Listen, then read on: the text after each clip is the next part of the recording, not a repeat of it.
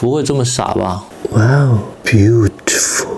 Hello， 大家好，我是阿方，欢迎来到我频道。维修科技博主上线了，这是一个 Studio3 Wireless Studio3。那这个耳机呢，大概是2年前我买 MacBook 送的一个耳机啊。那是其实如果它单独买的话，也需要2000多块钱人民币啊。但是这种耳机有一个问题是，它这个耳罩的地方啊，它是因为一直要贴合皮肤，就这个地方我不知道是真皮的还是什么皮啊，反正是很软的这个皮，但是用了时间长之后会掉屑，这个是没有办法的，除非它不用这种材质。很多的时间呢，它会让我的脸上都留了很多这种黑色的渣渣。那这个问题也不是大，但突然有一天呢，我发现这个地方就断了。那你看到，主要是它这里一块塑料断了，因为这个支撑的问题，他们就是说这个是设计上的一个问题，因为它整个的一个部分都是要靠这里一个薄薄的一个塑料的片去支撑它，因为这正常应该是这样折过来做收纳的，正常是这个地方来做折叠嘛，是没有问题的。但是如果折的角度不好的话，就会将这个黑色的这个塑料部分折断啊，怎么办呢？很早之前就买了这个头戴式耳机海绵套。我声明一下，这个不是工商的环节，我是自己买来，但我一直是没有去将它更换，因为觉得挺费时间的。这种耳机的这个海绵罩是一个易耗品啊，那所以说，如果你用的时间久一点的这个耳机的话，像我这样不是更新不是很频繁的话，用个2-3年，你想继续用的话，通常都需要换这个耳机啊，耳机的这个海绵罩。那这个材质应该还是挺软的。这边应该是3M 的这个胶，这个材质应该是挺软的，跟原来这个材质差不多，应该是很接近的这种材质。那其实今天这个影片是2个工程啊，一个是更换这个耳机罩，另外呢还需要将上面这根断掉的这个梁的主体部分也要更换掉。那我这个颜色呢是黑金款啊，那个老板跟我说这个上面的这个材料呢没有这个金色的款，我说问题不是很大。更换这个耳机罩的这个部分，他送了一些材料的啊，那我们看一下，这是一个撬棒啊，这是一个耳机罩。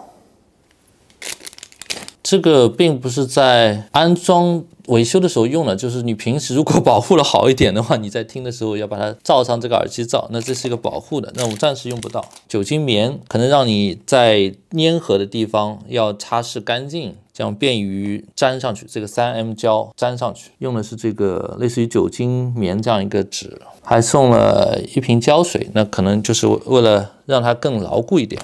第二个呢是就是上面那根横梁啊，这个横梁不是金色款，它是一个淡淡的这个 Beats 的图标，这个问题也不大。它里面是这样的材质的，我看它做工还是可以的，包括这个喷绘的 logo 啊，这包应该是个工具吧。这是个梅花形的螺丝刀我先更换上面这根横梁。正常的话，这边折过来的时候是有，我需要把它拧下来。好，这边是因为断了，那我就需要这样。好，这个螺丝拧下来，本身就很松了，因为里面已经断了。这样的话，里面塑料还是保留的，里面还有海绵，要将它拿下来。这是横梁的里面部分，这根横梁就取下来了。这是它原装这根，取在这儿断了，这要扣在里面。这当中信号线要绕进去为什么扣不进去？里面有残留物没拿出来，这2个残留物拿出来，然后就很好扣了。然后我们固定上一颗螺丝吧，这里就有点难处理。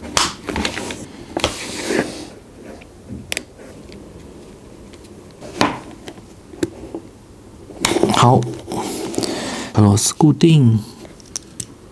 好，刚才这里好像拧的没有很紧，然后这边再加固一下。这个螺丝一定要把它拧紧了，横过来看我们就很明显没拧紧。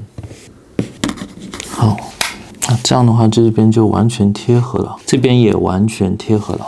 好，然后我们要做的就是把这个耳机罩把它拆下来，这2个新的把它更换掉。我们要用到这个工具。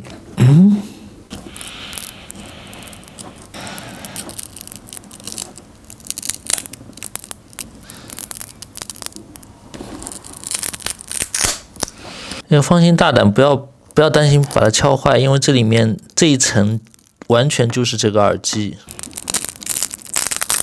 可以听到这个声音吗？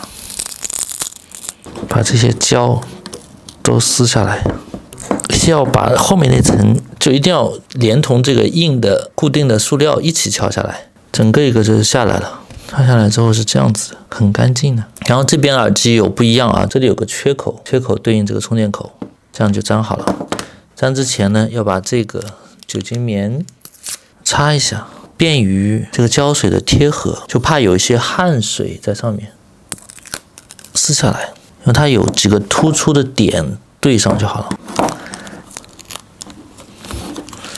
好了，另外一边它有几个点啊，这个好，这个几个卡扣扣紧，基本上就完工了。哇哦！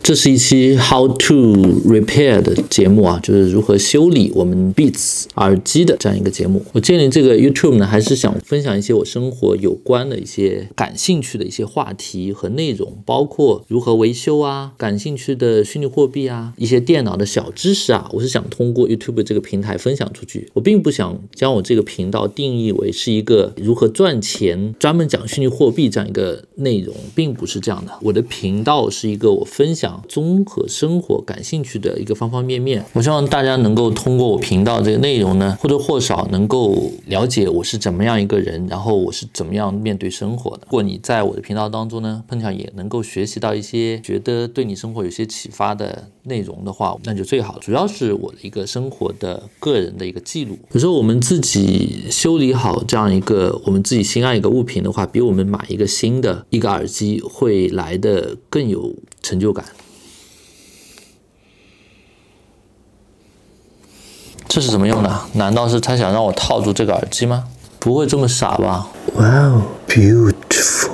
好了，以上就是本期影片的全部内容。如果你觉得这期影片对你有所帮助的话，非常感谢你给我一个赞。我的频道会长期关注我在生活当中一些小的知识，包括一些好的软件、好的 APP， 我也会做成影片的形式分享给大家。还有像今天这样一些小的修理啊，包括我对冷钱包的一些使用的一些心得，我也会做成影片的形式分享给大家。如果你对以上内容感兴趣的话，你可以订阅我频道，这样你就不会和我最新内容擦肩而过喽。我是阿芳，我们下期再见吧。